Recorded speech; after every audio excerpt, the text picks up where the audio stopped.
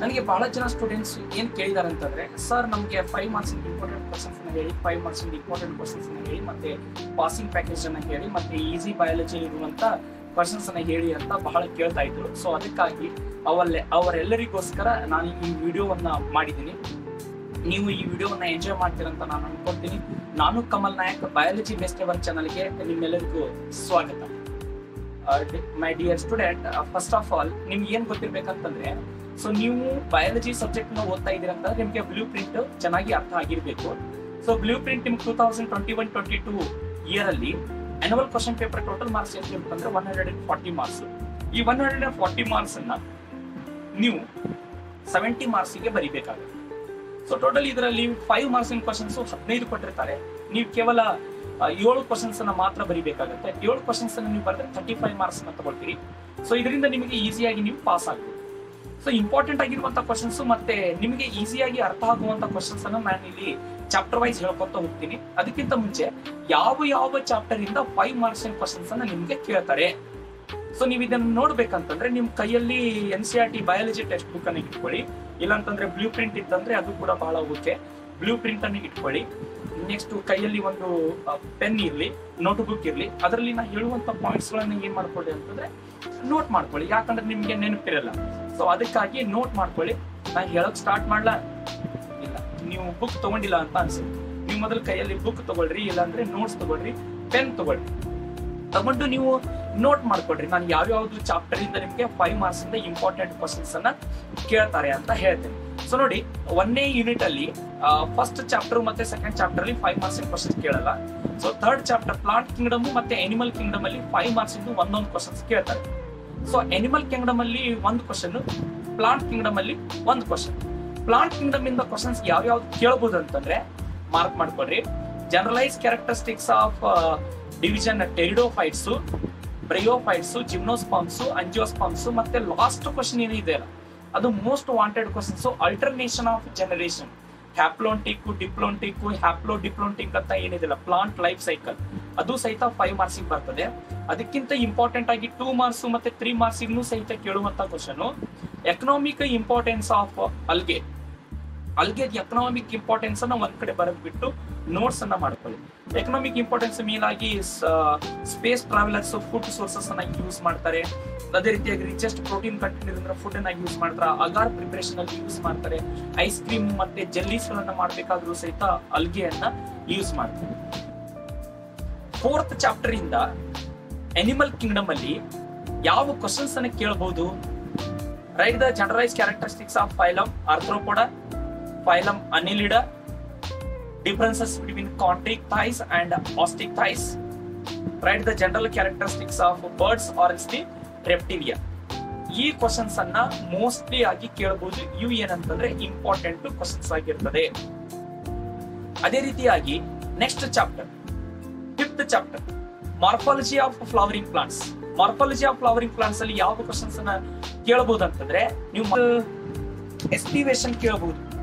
What is aestivation? Right there types. Aestivation ಅಂತ definition ಬರೆದು ಅದರದ್ದು ಒಂದು ನೀವು 4 ಟೈಪ್ಸ್ ಅನ್ನು ಬರೆದ್ರೆ ನಿಮ್ಗೆ 5 ಮಾರ್ಕ್ಸ್. ಇಲ್ಲಾಂದ್ರೆ what is placentation and mention their types.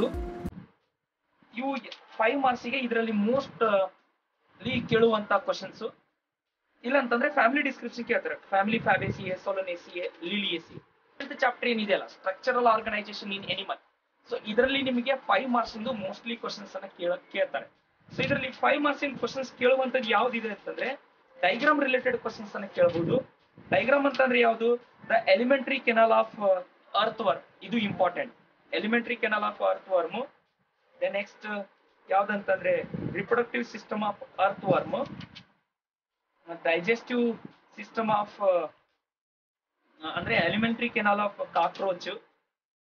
ಇಲ್ಲ ಅಂತಂದ್ರೆ reproductive system of cockroach. Cockroach reproductive system ಕೇಳಲ್ಲ, don't worry. Diagrammatic representation of internal organs showing the complete digestive system of frog. Frog the digestive system ಅನ್ನು ಸಹಿತ ಹೇಳ್ತಾರೆ. Sell the unit of life. ಇದರಲ್ಲಿ 5 marks important ಆಗಿ ಕೇಳುವಂತ questions ಯಾವ್ದಂದ್ರೆ right the differences between prokaryotic and ಯೂಕ್ಯಾರಿಯೋಟಿಕ್ cell, plasma membrane structure and there functions, plant sell the diagram, chloroplast diagram, mitochondria diagram, nucleus diagram plus description, types of chromosomes on the basis of arrangement of their centromere, cell cycle and sell division. ಈ chapter ನಿಮಗೆ 5 marks ಇಂದ ಒಂದು questions ಅನ್ನು compulsory ಕೇಳ್ತಾರೆ. ಒಂದು question ಯಾವ್ದು ಕೇಳಬಹುದು, chapter ಇರೋದೇ ಬಹಳ ಸಣ್ಣದು. ಸೊ ಅದ್ರಲ್ಲಿ 5 ಮಾರ್ಕ್ಸ್ ಇಂದ ಯಾವ ಕ್ವಶನ್ಸ್ ಅನ್ನು ಕೇಳಬಹುದು ಅಂತಂದ್ರೆ ನೀವು ಗೆಸ್ ಮಾಡ್ಕೊಳ್ತೀರಾ. ಸೆಲ್ ಸೈಕಲ್ ಕೇಳಬಹುದು, ಫೇಸಸ್ ಆಫ್ ಸೆಲ್ ಸೈಕಲ್, ಇಲ್ಲಂದ್ರೆ ಮೈಟೋಸಿಸ್ ಸ್ಟೇಜಸ್ ಕೇಳಬಹುದು, ಇಲ್ಲಂದ್ರೆ right the significance of mitosis and meiosis. Mitosis ಅದು ಒಂದು 3 ಸಿಗ್ನಿಫಿಕೆನ್ಸ್, ಮಿಯೋಸಿಸ್ ಅದು ಒಂದು 3 ಸಿಗ್ನಿಫಿಕೆನ್ಸ್ ಕೇಳಬಹುದು. ಸೊ ಇದನ್ನೇ ನೀವು ಏನ್ ಮಾಡ್ಬೇಕಂದ್ರೆ ಜಾಸ್ತಿ ಪ್ರಾಕ್ಟೀಸ್ ಮಾಡ್ಬೇಕು. 4ನೇ ಯೂನಿಟ್ ಪ್ಲಾಂಟ್ ಫಿಸಿಯಾಲಜಿಲಿ ಟೋಟಲಿ 5 ಚಾಪ್ಟರ್ಸ್ ಬರ್ತದೆ. 5 ಚಾಪ್ಟರ್ಸ್ ಅಲ್ಲಿ ಒಂದು ಚಾಪ್ಟರ್ ಅಲ್ಲಿ ಯಾವುದೇ ರೀತಿ 5 ಮಾರ್ಕ್ಸ್ ಇನ್ ಕ್ವಶನ್ಸ್ ಬರಲ್ಲ. ರಿಮೈನಿಂಗ್ ಏನ್ ಚಾಪ್ಟರ್ಸ್ ಗಳು ಇದಾವಲ್ಲ ಅದರಲ್ಲಿ 5 ಮಾರ್ಕ್ಸ್ ಇನ್ ಕ್ವಶನ್ಸ್ ಕಂಪಲ್ಸರಿ ಆಗಿ ಒಂದು ಕೇಳ್ತಾರೆ. ಯಾವ ಚಾಪ್ಟರ್ ಇಂದ 5 ಮಾರ್ಕ್ಸ್ ಇನ್ ಕ್ವಶನ್ಸ್ ಕೇಳಲ್ಲ ಅಂತಂದ್ರೆ ಅದು ಮಿನರಲ್ ನ್ಯೂಟ್ರಿಷನ್ ಚಾಪ್ಟರ್ ಇಂದ 5 ಮಾರ್ಕ್ಸ್ ಇನ್ ಕ್ವಶನ್ಸ್ ಕೇಳಲ್ಲ. ಅದು ಸ್ಟೂಡೆಂಟ್ ಟ್ರಾನ್ಸ್ಪೋರ್ಟ್ ಇನ್ ಪ್ಲಾಂಟ್ಸ್ ಆ ಚಾಪ್ಟರ್ ನಾವು ಓಪನ್ ಮಾಡ್ಕೊಳ್ಳಿ. ಅದರಲ್ಲಿ 5 ಮಾರ್ಕ್ಸ್ ಇಂದು 2 ಕ್ವಶನ್ಸ್ ಎಕ್ಸ್ಪೆಕ್ಟೇಷನ್ ಕಂಪಲ್ಸರಿ ಬರುವಂತ question ಯಾವ್ದಂತಂದ್ರೆ explain about the ಫ್ಯಾಸಿಲಿಟೇಟೆಡ್ diffusion, ಮತ್ತೆ ಇನ್ನೊಂದು how water transport occurs in the plant, that is ಸಿಂಪ್ಲಾಸ್ಟ್ ಮತ್ತೆ ಅಪೋಪ್ಲಾಸ್ಟ್ ಅಂತ ಇದೆ ನೋಡಿ. ಸಿಂಪ್ಲಾಸ್ಟ್, ಅಪೋಪ್ಲಾಸ್ಟ್, ಪೇಜ್ ನಂಬರ್ 184. ಪೇಜ್ ನಂಬರ್ 184 ಅಲ್ಲಿ ಸಿಂಪ್ಲಾಸ್ಟ್ ಪ್ಲಸ್ ಅಪೋಪ್ಲಾಸ್ಟ್ ಏನಿದೆ ಅಲ್ಲ ಅದು 5 ಮಾರ್ಕ್ಸ್ ಕೇಳುವಂತ ಕ್ವಶನ್. ಅದನ್ನ ಬಿಟ್ರೆ ಇನ್ನೊಂದು mass flow hypothesis,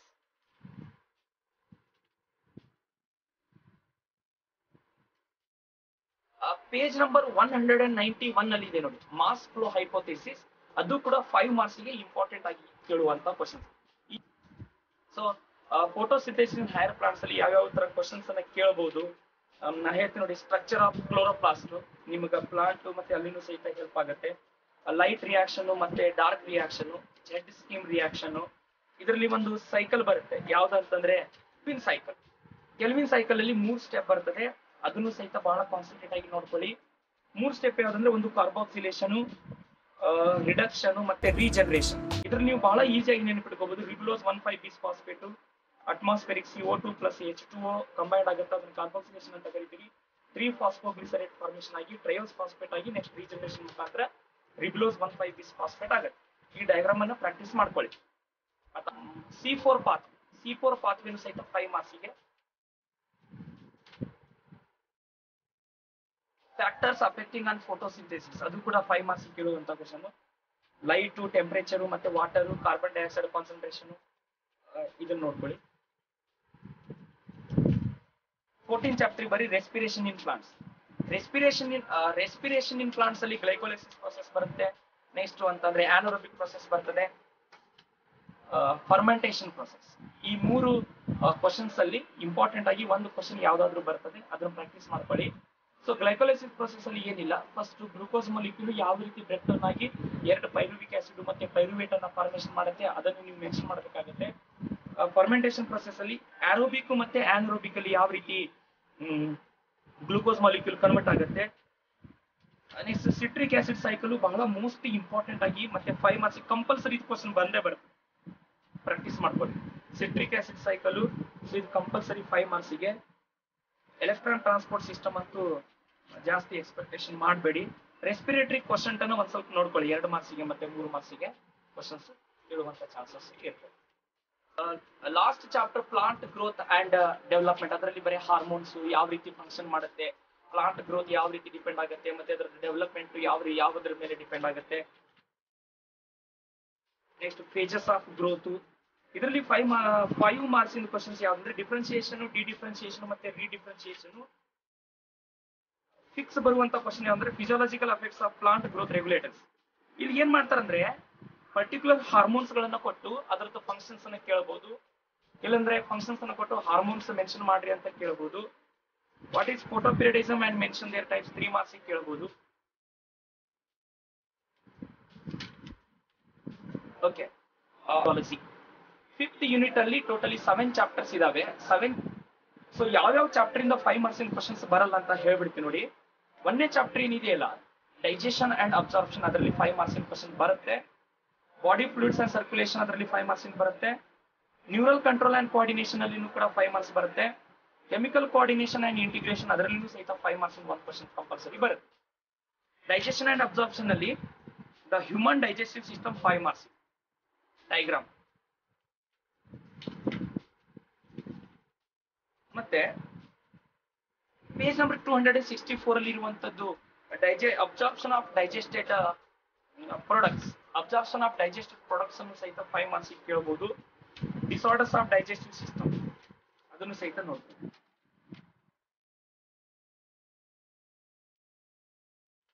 body fluids and circulation ಅಲ್ಲಿ ಯಾವ್ದಂತಂದ್ರೆ heart diagram, next cardiac cycle ಅನ್ನ ಪ್ರಾಕ್ಟೀಸ್ ಮಾಡ್ಕೊಳ್ಳಿ. Cardiac cycle 5 ಮಾರ್ಕ್ಸಿಗೆ. Neural control and coordination chapter ಅಲ್ಲಿ 5 ಮಾರ್ಕ್ಸ್ ಒಂದು ಡಯಾಗ್ರಾಮ್ ಫಿಕ್ಸ್ ಬರ್ತದೆ. ಯಾವ್ದಂದ್ರೆ ನ್ಯೂರಾನ್ ಡಯಾಗ್ರಾಮ್. ಪೇಜ್ ನಂಬರ್ 317 ಅಲ್ಲಿ ಅದನ್ನ ನೋಡಿ. ನ್ಯೂರಾನ್ ಡಯಾಗ್ರಾಮು 5 ಮಾರ್ಕ್ಸ್ ಇಂಪಾರ್ಟೆಂಟ್ ಆಗಿ ಕೇಳುವಂತ ಡಯಾಗ್ರಾಮು. ಅದನ್ನು ಪ್ರಾಕ್ಟೀಸ್ ಮಾಡ್ರಿ, ಬಹಳ ಕಂಪಲ್ಸರಿ ಕೇಳ್ತಾರೆ. ಇಲ್ಲ ಅಂತಂದ್ರೆ ಬ್ರೈನ್ ಡಯಾಗ್ರಾಮ್ ಅನ್ನು ಸಹಿತ ಚೆನ್ನಾಗಿ ಪ್ರಾಕ್ಟೀಸ್ ಮಾಡ್ಕೊಳ್ಳಿ. Last chapter chemical coordination and integration chapter ಅಲ್ಲಿ ಸೊ ಇದು ಕೂಡ ಬಹಳ ಇಂಪಾರ್ಟೆಂಟ್ ಆಗಿ ಅಂತಂದ್ರೆ ಯಾವ ಗ್ಲ್ಯಾಂಡ್ಸ್ ಯಾವ ರೀತಿ ಹಾರ್ಮೋನ್ಸ್ ಅನ್ನ ಪ್ರೊಡ್ಯೂಸ್ ಮಾಡ್ತದೆ, ಆ ಹಾರ್ಮೋನ್ಸ್ ಅದು ಫಂಕ್ಷನ್ಸ್ ಗಳನ್ನ ಹೇಳಿ ಸಹಿತ ನಿಮ್ಗೆ ಕೇಳಬಹುದು. ಇವಾಗ ಹಾರ್ಮೋನಲ್ ಫಂಕ್ಷನ್ಸ್ ಮತ್ತೆ ಹಾರ್ಮೋನಲ್ ಇಂಬ್ಯಾಲೆನ್ಸಿಂಗ್ ಹಾರ್ಮೋನ್ಸ್ ಯಾವ ರೀತಿ ವರ್ಕ್ ಮಾಡುತ್ತೆ ಆ ರೀತಿ ಕ್ವಶನ್ಸ್ ನಿಮ್ಗೆ ಕೇಳ್ತಾರೆ. ಲಾಸ್ಟ್ ಚಾಪ್ಟರ್ ಇಂದ ನಾವು ಯಾವ ರೀತಿ 5 ಮಾರ್ಕ್ಸ್ ಕ್ವಶನ್ಸ್ ಅನ್ನ ಎಕ್ಸ್ಪೆಕ್ಟ್ ಮಾಡಬಹುದು ಅಂತಂದ್ರೆ ಅವ್ರು ಯಾವ ರೀತಿ ಕ್ವಶನ್ಸ್ ಕೇಳ್ತಾರೆ ನೋಡಿ. ಲಾಸ್ಟ್ ಚಾಪ್ಟರ್ ಅಲ್ಲಿ ಇಲ್ಲಿ ಒಂದಿಷ್ಟು ಕ್ವಶನ್ಸ್ ಅನ್ನ ನಾನು ತಂದಿದ್ದೀನಿ, 5 ಮಾರ್ಕ್ಸ್ ಕ್ವಶನ್ಸ್. ಅದರದ್ದು ಫಂಕ್ಷನ್ಸ್ ಮತ್ತೆ ಇಲ್ಲಿದೆ ನೋಡಿ. Name the hormone ಸಿಕ್ರೆಟೆಡ್ by the gastro intestinal tract and mention their functions ಅಂತ. ಅಂದ್ರೆ ಗ್ಯಾಸ್ಟ್ರೋ ಇಂಟೆಸ್ಟೈನಲ್ ಟ್ರ್ಯಾಕ್ಟ್ ದಿಂದ ರಿಲೀಸ್ ಆಗಿರುವಂತಹ ಹಾರ್ಮೋನ್ಸ್ ಯಾವುದು? ಗ್ಯಾಸ್ಟ್ರೋ ಇಂಟೆಸ್ಟೈನಲ್ ಟ್ರ್ಯಾಕ್ಟ್ ಅಂದ್ರೆ ಯಾವುದು? ನಮ್ದು ನೆಕ್ ರೀಸನ್ ಇಂದ ಹಿಡಿದು ಲಾರ್ಜ್ ಇಂಟೆಸ್ಟೈನ್ ವರೆಗೂ ಇರುವಂತ ಒಂದು ಪಾರ್ಟಿಗೆ ನಾವು ಗ್ಯಾಸ್ಟ್ರೋ ಇಂಟೆಸ್ಟೈನಲ್ ಟ್ರ್ಯಾಕ್ಟ್ ಅಂತ ಕರಿತೀವಿ. ಗ್ಯಾಸ್ಟ್ರಿನು acts on the gastric glands, stimulates the secretion of HCl and pepsinogen.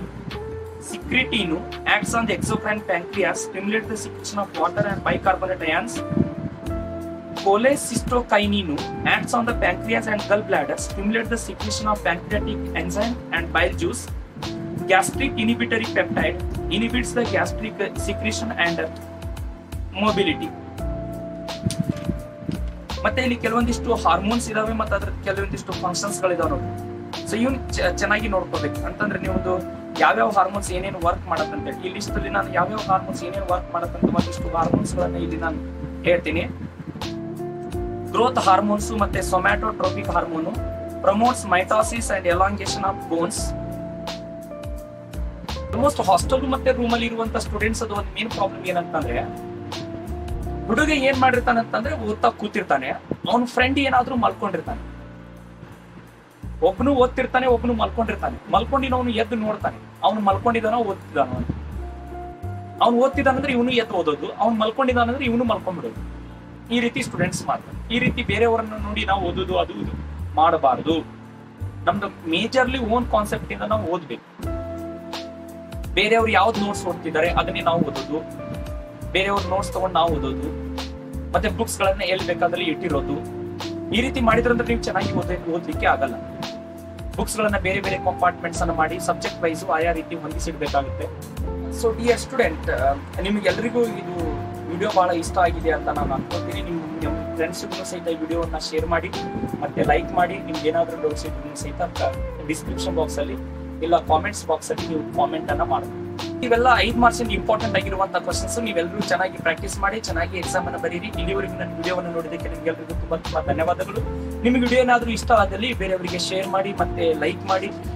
Comment box ಅಲ್ಲಿ ನಿಮ್ಗೆ ಯಾವುದೇ ರೀತಿ ಡೌಟ್ ಇದ್ರೂ ಸಹಿತ ಡೌಟ್ ಗಳನ್ನು ನೀವು ಈಸಿಯಾಗಿ ಬರೀಬಹುದು. ನಿಮ್ಗೆ ಯಾವುದೇ ರೀತಿ ಬಯಾಲಜಿ ರಿಲೇಟೆಡ್ ಕಾನ್ಸೆಪ್ಟ್ ಬಗ್ಗೆ ನಿಮ್ಗೆ ಏನಾದ್ರೂ ಹೆಲ್ಪ್ ಬೇಕಾಗಿತ್ತಂದ್ರೆ ನನ್ನ ಒಂದು ಫೋನ್ ನಂಬರ್ಗೂ ಸಹಿತ ನೀವು ಕಾಲ್ ಮಾಡಿ ಹೇಳ್ಬೋದು. ಫೋನ್ ನಂಬರ್ ಡಿಸ್ಕ್ರಿಪ್ಷನ್ ಬಾಕ್ಸ್ ಅಲ್ಲಿ ಮೆನ್ಷನ್ ಮಾಡಿದ್ದೀನಿ. ಥ್ಯಾಂಕ್ ಯು, ಧನ್ಯವಾದ. Best of luck for your examination.